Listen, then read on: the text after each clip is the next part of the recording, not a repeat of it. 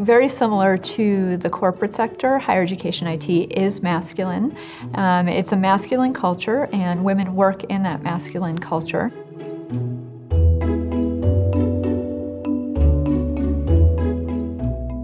And even today, in 2013, because of that, gender really does matter. But some of the findings of differences between the demographic findings of differences between the population was that women CIOs are less likely to have children, and they're also less likely to make as much money as their male counterparts.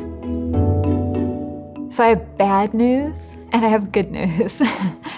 I'll give you the bad news first. The bad news is that the corporatization of higher education is really affecting our workforce, and it's affecting the working norms of our organizations. What corporatization really means for institutions is we're becoming more driven to just produce, and we're connected to that bottom line, which often, again, leads back to work norms that mean we're on 24/7 and we can't get away from work. And if we can never get away from work, that has implications for choices that women make.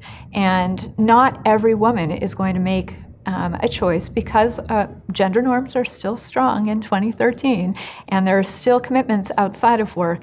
They may not commit to becoming an IT leader.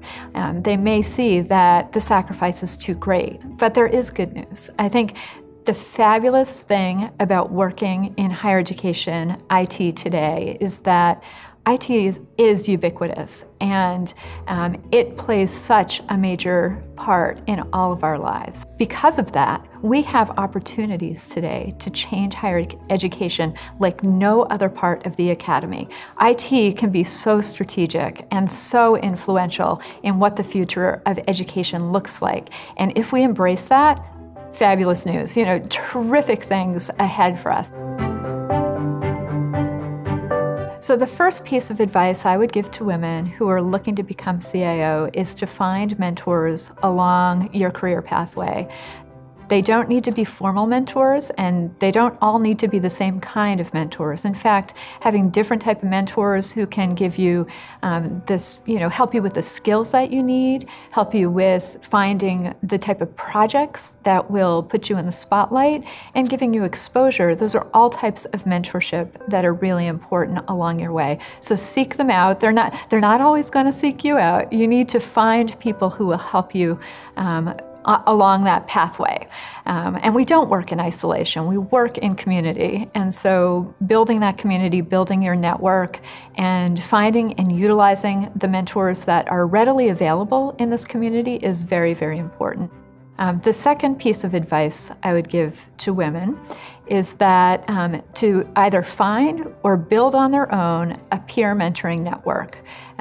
Invaluable in a career. Having peers that are working with you and struggling with the same things in their careers, in their institutions, can just be a really helpful sounding board in a career lifetime.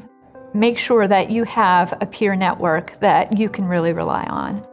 The final piece of advice I would give to women is to be part of the cultural change in their organizations. Don't let the organizational culture that currently exists be what it is. Don't be satisfied with the status quo, because we're the only people who can change our organizations. So if you're not committed to understanding the culture and changing the culture, then we can't get to the levels of proportionality we might like to see. So again, that mission of higher education is really important, and if we dive in and say we really want to change what the future looks like for tomorrow, then I think we have lots of opportunities to make higher education IT a wonderful place to work.